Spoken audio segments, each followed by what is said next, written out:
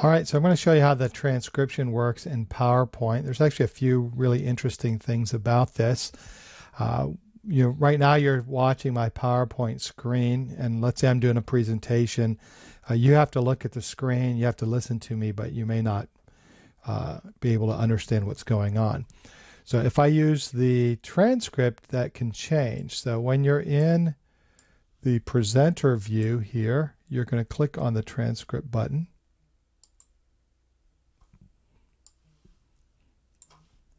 And now you see this transcription area. So you can see that PowerPoint is listening to me and it's doing a transcription in real time. And of course, it's not perfect, but for the most part, it works really well. And even when I'm talking really fast, you can see that it does a pretty decent job doing the transcription. Even if I talked really fast, I think it's doing a really good job doing the transcription, because I probably wouldn't talk this fast in a real presentation. Now, this is great if you're working, doing a live presentation and you're working with this PowerPoint slide deck. It's probably a little bit more problematic if you're trying to show steps for something.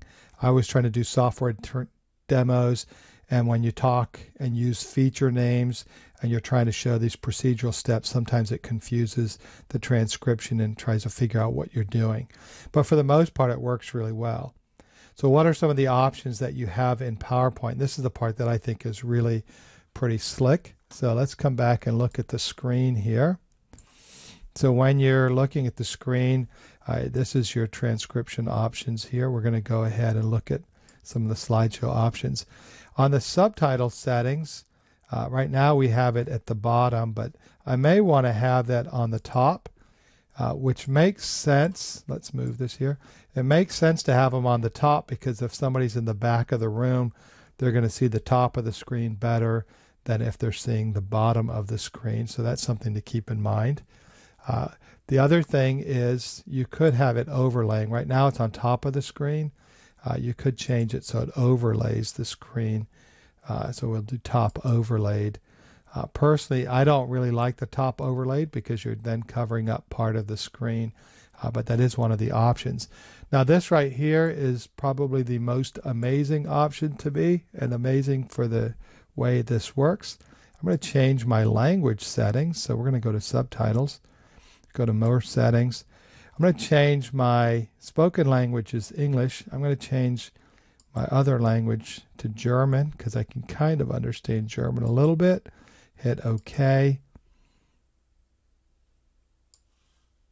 And now I'm going to start talking in English, and it's going to do the transcription in German. Now, I don't know how perfect that is, probably not very good, but it's better than nothing. And as you can see, it does a pretty decent job, and it does it quickly. So it's really just a matter of what type of translations you need to do, how fast you talk. And as you can see, it can be a little bit challenging because the text does change dynamically as the context changes. But if you're doing a simple presentation and you're not doing a lot of things on screen like a software demo, and you're just talking, then I think this probably works pretty well. But in the grand scheme of things, it is pretty amazing to have this change, not only do the transcription in real time, but also be able to do the transcription and translation in real time. I think that's pretty amazing. So hopefully it's something that you can use, or something you could consider if you're doing live presentations.